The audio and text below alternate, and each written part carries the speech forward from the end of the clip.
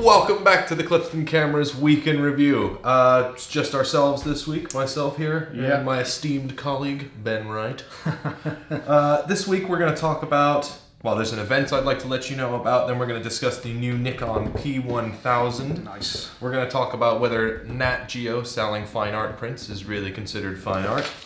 There's a tragic news story about three vloggers slash content creators that lost their lives. And then we've got some promotions for you. Yep. So let's get started. I just want to let everybody know that we've got a food workshop coming up. Not making food, but photographing food on August 11th on Saturday in our Dursley location. We have a professional food photographer coming in, Esther Ling. She's a Lumix ambassador and a well-known and well-regarded international photographer and food photographer, weddings, portraiture. So yeah, she's got some great photos. So if you want to know how to improve your food photography, be that for the Instagram or whether or not you're a small business owner, perhaps you want to take food from your cafe, or if it's just for home stuff. Yep.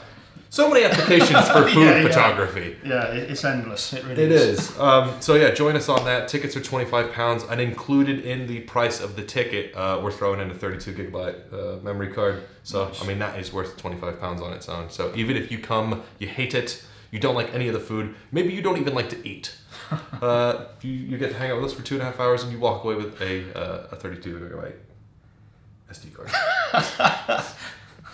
All right. Hopefully I promoted that well. What do you think, guys? Okay, moving on. Yes. Let's get to the meat of this video. The Nikon P1000. Awesome. What is it? Well, the P900 was an incredibly good camera. It had a range of 24mm to 2000mm. It's nuts. I seem to remember them just literally flying off the shelves. Literally just straight away. Spread wings. As soon as we got them in, they were going straight out. The new one apparently has a focal range of 24 to 3000 millimeters. Upped their game by a third. Yeah, it's insane. What do you do with that? Who buys these? There are some interesting videos on YouTube of people on beaches.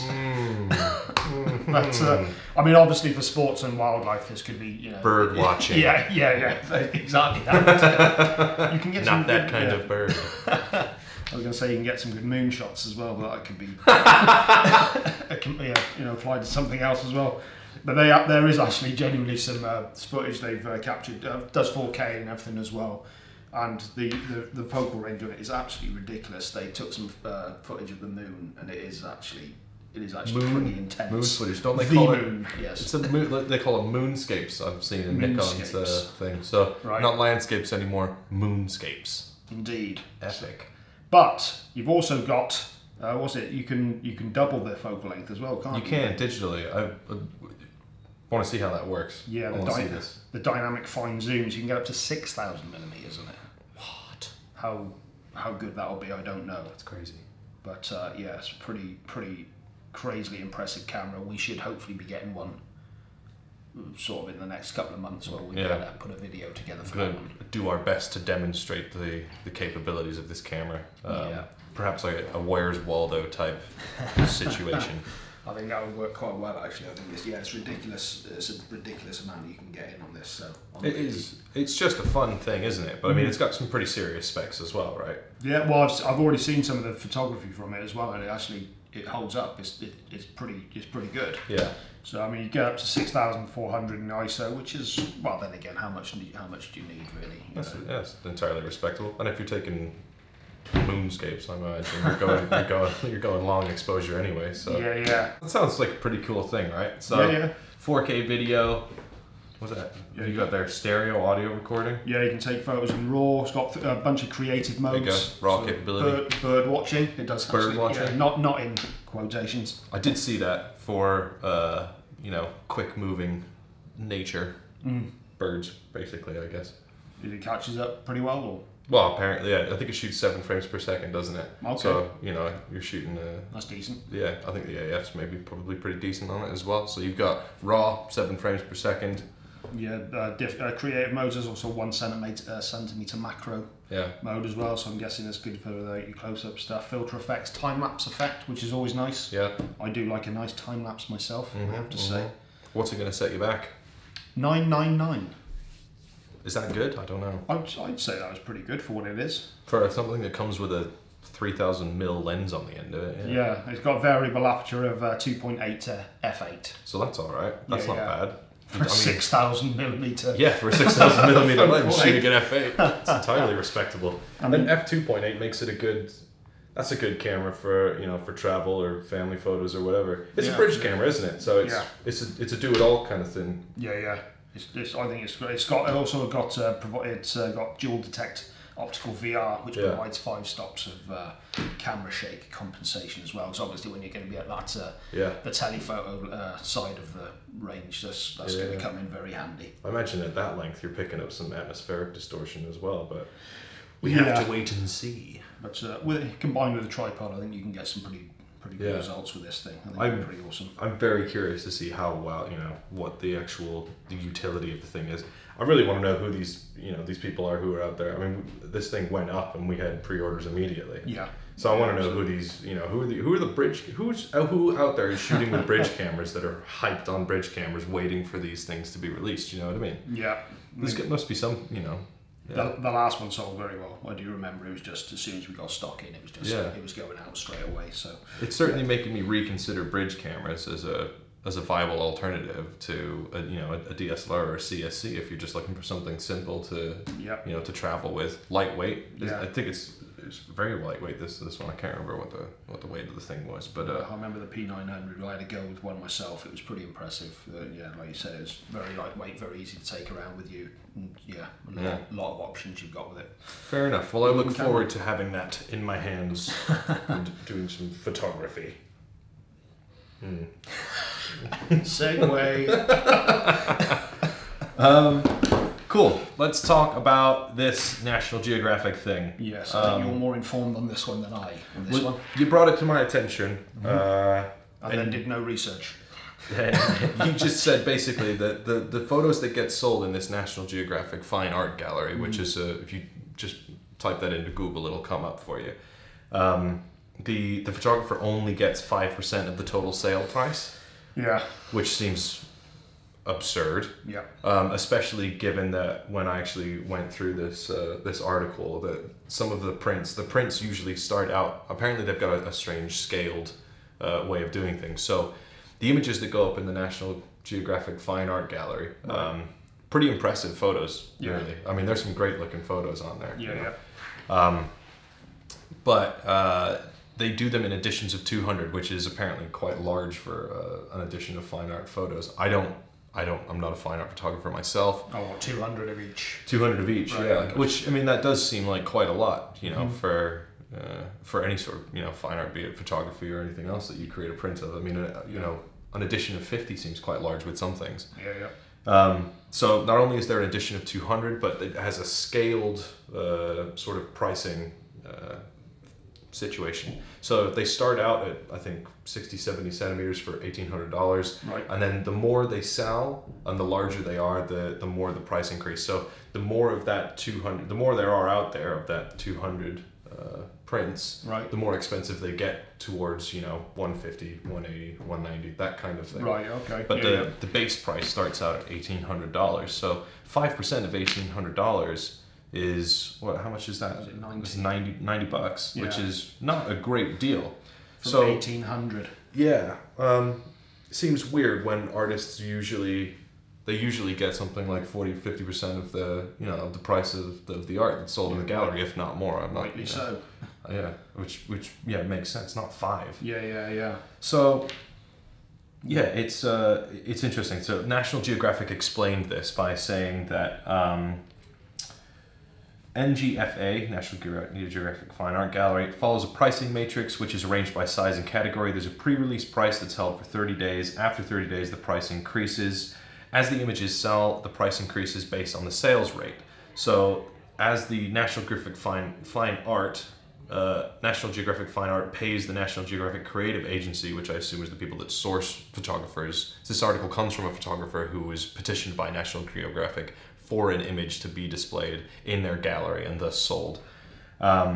The National Geographic Creative Agency, who I assume recruits the photographers and picks the work that they want to sell, they get a 10% royalty on these sales. So basically $180, from your base price of $1,800, and they split that 50% with the photographer. So the photographer gets 50% of the 10% that the creative agency gets, and the rest of that money goes to National Geographic Fine Art, which seems 90%. That seems ludicrous. Right. I don't know what they're doing, what their overheads are, but that's insane. Wow. And what makes it even more of a farce, I think. So, yeah, I think what this is really about is whether or not this National Geographic Fine Art thing, is it real? Is it a legit fine art gallery, or is it just some, I don't know. We all like National Geographic, don't we? We don't like to think that they're taking advantage of photographers by any means. That does seem ludicrous. But it does seem silly. And for each of these prints, generally the artist, the photographer is involved in the printmaking in some way. They get to sign off on it. Right. In this one, they use an auto pen machine, which is a machine that I didn't realize existed, but I always had a sneaking suspicion. When you get those letters in the post from people high up at corporate, places where you may have purchased a product, and it appears like somebody's actually signed off on it, CEO, whatever his name is, Mr. something something. Turns out there's this machine out there where you can submit a digital signature, and it replicates it, but with a pen. It just holds the pen and does it. Wow. And so they replicate, the photographer's signature on these things, and they're selling these prints for thousands and thousands of dollars. Can you really call that a fine art photo print? You pay $5,000 for it. It's one of 200, and the signature is even from the artist. That alone seems like quite a significant investment, that machine. Right? That's probably why they need all that money. Pay for their signature machine. Forging machine. Wow. Yeah, okay. So make your own mind up on this one. I think it's a racket, and I think it was just a beware type of situation.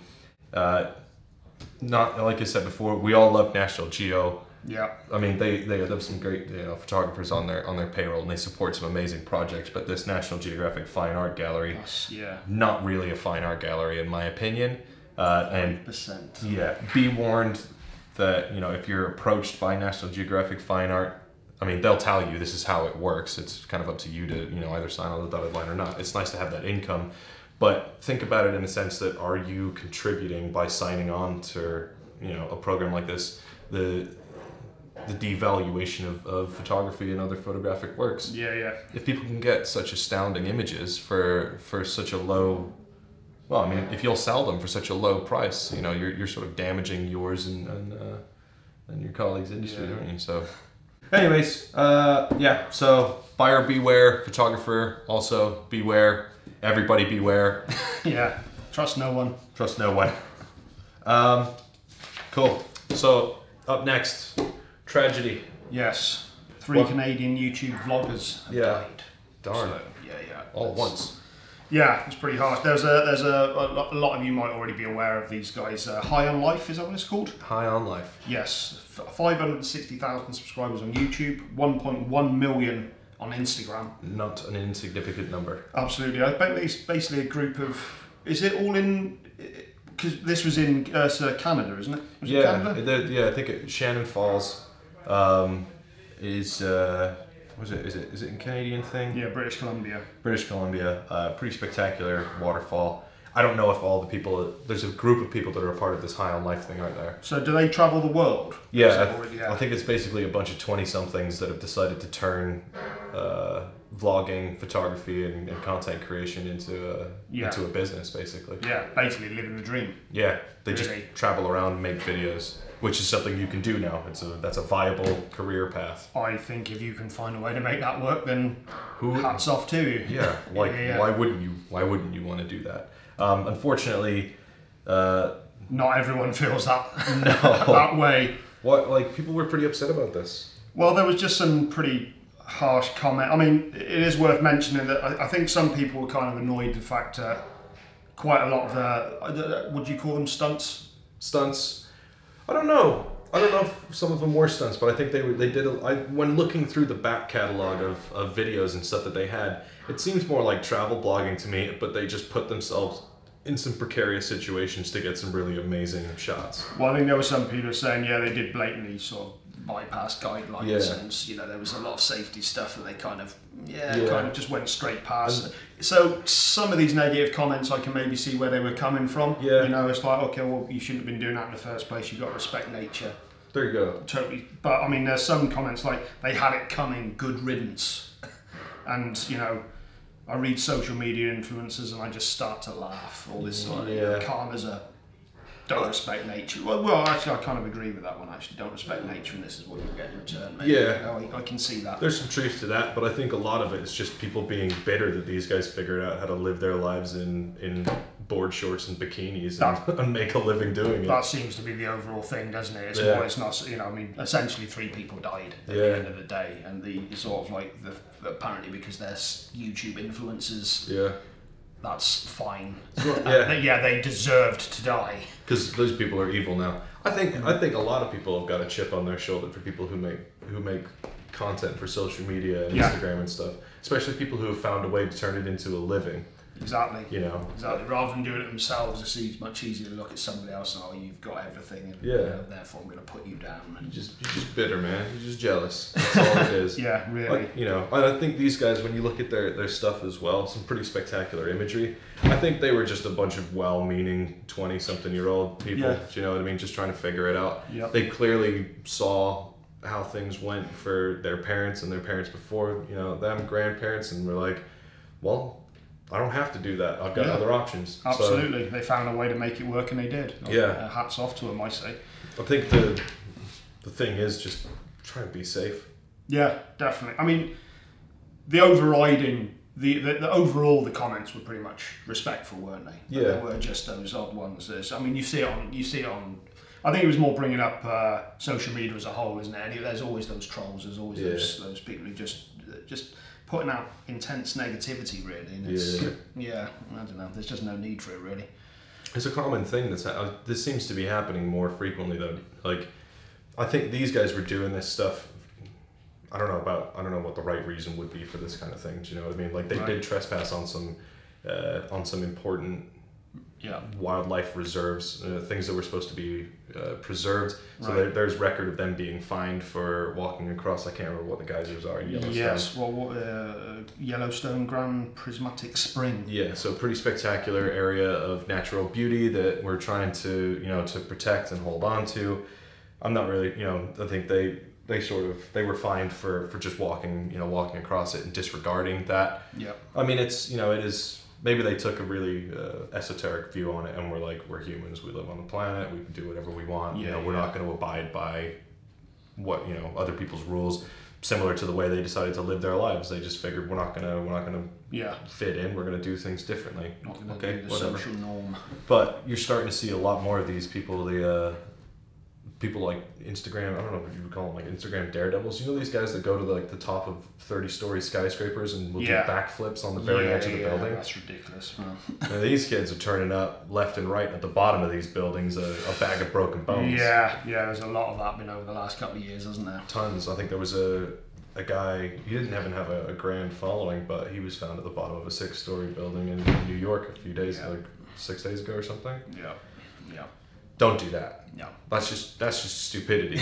You know what I mean? Yeah. I mean, if you want to, but that's just being silly. I don't think these guys were like that. No, I think they seem like pretty positive people. Yeah. So don't be negative, people. Don't be negative. Let's be one. Let's be one. Yeah. One love, plur, all the rest of it. So, okay. Sad stuff there. Tragic. But if you feel like going to check out their content, you can do so. Yep. Cool.